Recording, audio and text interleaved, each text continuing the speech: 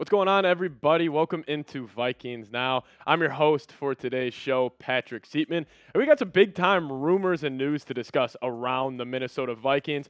Firstly, we're going to be starting off with Dalvin Cook, as a report came out from Darren Wolfson that he may be open to taking a pay cut to stay with the Minnesota Vikings next season. Obviously, it was firstly reported that Dalvin had no intention to take a pay cut. It's looking like his mind may be changing. Then also, we're going to be talking about DeAndre Hopkins because in shocking NFL news fashion, he was cut by the Arizona Cardinals. We're going to see if he will be a good fit for the Minnesota Vikings. But first, an updated look on our sub battle this week with our Lions Talk channel here at Chat Sports. We're up to 146 subs this week. They're at 157. We're close to catching them. Let's see if we can take the lead by Sunday. If you guys haven't already, hit that subscribe button. It's a quick, easy way to help us out here on Vikings Now. Anyways, let's get into the latest around Dalvin Cook, because I was shocked when we got this report from Darren Wolfson that he said that the Vikings, or that Dalvin Cook, could be open to taking a pay cut to stay with the Vikings for next season. This is what Darren had to say.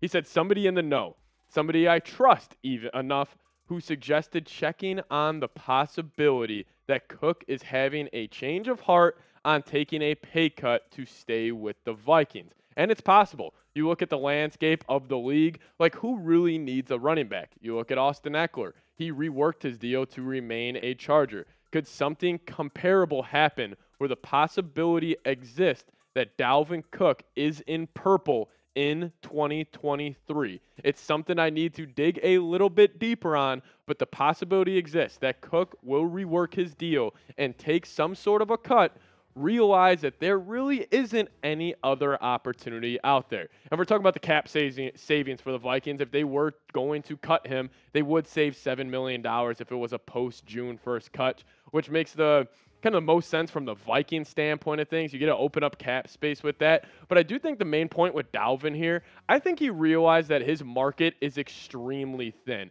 You know, if you look around teams in the NFL, like who really needs a true running back? You know, you think about the teams like the Bills, the Bengals, if they move off Mixon. You know, we always heard about the Dolphins being connected to Dalvin Cook. But some of these teams, like you just look at it, you're like, we could just go draft the running back. Like, why would we want to take on Dalvin's $11 million cap hit to the running back position when we really haven't seen the bang for the buck come from that Dalvin Cook contract? But I actually got 5 reasons why I do think Dalvin Cook should consider staying. And the number one reason, he is comfortable with Minnesota. He's been there his entire NFL career. And I think Dalvin Cook, he's kind of like that leader in the locker room. He's kind of got that alpha personality with the Minnesota Vikings. He's comfortable in Minnesota. And I just think maybe staying there, keeping around the familiar faces that he's been with this entire NFL career. And plus, this will be his second year in Kevin O'Connell's offense, so I do think that he could get better. But he is a huge, big-time leader in this Vikings locker room. You know, we've heard the reports. We've heard the kind of the news clippings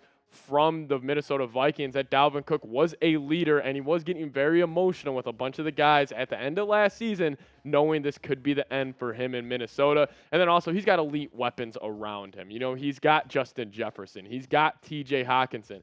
He's got an okay offensive line. Obviously, the tackles are solidified in Christian Darrisaw and Brian O'Neill. I just think Dalvin, if you're going to go to any other offense, it may not be better than what he has here in Minnesota. And I do think, number 4, I do think the Vikings' run game will be much better this year.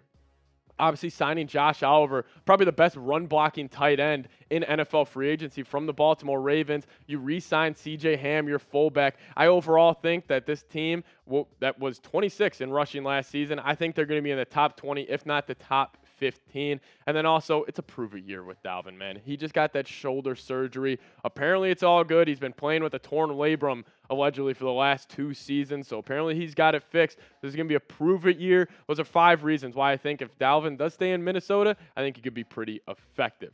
But let me know. This will be the pinned comment on today's video. Will Dalvin be a Viking next season? If you would have asked me this 2 months ago, I would have said hell no, but obviously, new reports come out, and it's changing. So YouTube's going to throw you an ad break your way. Sit back, let it play, and go answer today's pinned comment. Like I just said, if you would have asked me this 2 months ago, I would have said for sure Dalvin's gone. It just makes too much sense financially. I just think both sides would have been a winner if they would have moved on from Dalvin Cook. But now I'm leaning towards yes.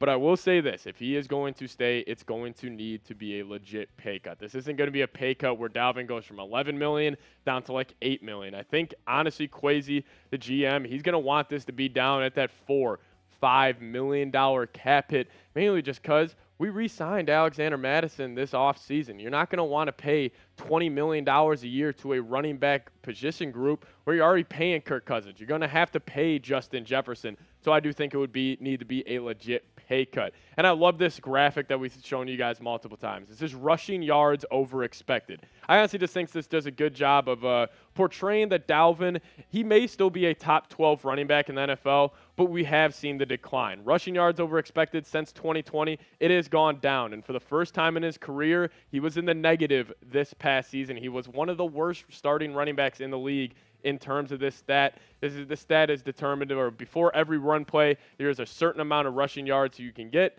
and Dalvin Cook was in the negative for that. But overall, his stats past 4 seasons, we have seen the yards per carry go down. I mean, 5.1 from that 2020 season, where you can honestly have made the argument that Dalvin Cook is one of the best running backs, if not the best running back in the NFL that season. But then 4.7 in 2021, and then this past year in 2022, 4.4, and we have seen the carries dip since 2020 and just the yards as a whole. And I think Dalvin is honestly, we have seen the dual threat ability, the pass catching ability also with Dalvin Cook kind of take a step back. Drops were even an issue this past season for Dalvin. Just his overall play hasn't been the same since that 2020 year, but who knows, maybe with that shoulder surgery, he could get it fixed and get back to his old self. But I'm curious on this, and I'm really intrigued to see what you guys have to say. A 5th-round pick for Dalvin Cook, just a 5th-round pick.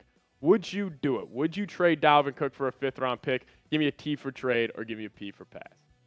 Overall, though, this Vikings running back group and this room, it's loaded. I mean, you have a ton of names, and normally teams only bring on 5 running backs to their active 53-man roster, and the Vikings right now have legitimately 6 guys that I think could all make the roster. Obviously, Dalvin Cook, if he's there, he's going to make it. Madison, he's 100% going to make it. You paid him money this offseason. Kene Wangu, the special teams kind of chess piece that the Vikings have, I'm assuming he's going to make it. Then obviously Ty Chandler, I love him. They also have the fullback C.J. Ham. He's for sure make it. Then Dwayne McBride, who you took out of the 7th round, he is most likely going to make it as well. But one guy I do want to kind of focus in on here in a second is Ty Chandler. I want the Vikings to give Ty Chandler more looks. Our 5th-round rookie out of North Carolina last season, I thought he absolutely popped in his limited reps from this past year in preseason. He actually got some reps at the later half of the year. But his college stats are absolutely ridiculous. I mean, he ran for over 3,000 yards starting his career at Tennessee, and then he transferred to North Carolina for his senior year. But 26 total touchdowns,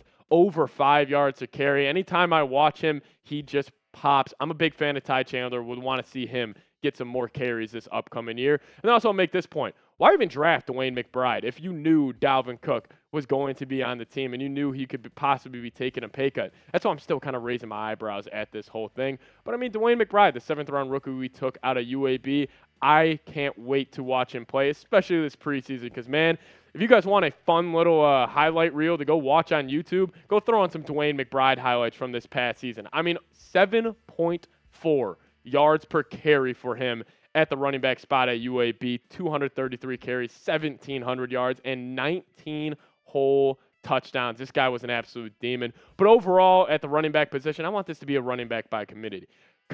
I mean, when was the last time we've really seen a true workhorse running back besides a Derrick Henry carry a team throughout the NFL playoffs? I think the Vikings, they got enough talent in that backfield. I do think it's time for them to go more of running back by committee and split carries for them. These guys, they got fresher legs in the later half of the year. And we will close out today's show. We got some NFL news that we mentioned off the top. The Cardinals, they did end up releasing star wide receiver DeAndre Hopkins in a shocking fashion, because what this tells me, they couldn't really get a draft pick for him. They are actually eating $22.6 million in dead cap to cut DeAndre Hopkins. It is going to be a pre-June 1st designation, but D-Hop, he's still one of the more productive wide receivers in the NFL. I mean, just this past year, he did put up 700 yards, but he only played in 9 games. He still had 11.2 yards per catch. But again, it's those years in 2020 that you really saw the DeAndre Hopkins talent emerge, and you saw how he is really one of the better wide receivers in the NFL. And could you imagine pairing him up with Jefferson, Addison, and D-Hop? Have those be your top 3 wide receivers? Those would be the best in the league. I mean, no doubt about it. But anyways, thank you guys so much for watching today's video. If you guys made it to the end, just give me a skull down in the comments section. I love seeing who the real ones are. And as always, we'll see you guys next time. Skol Vikes.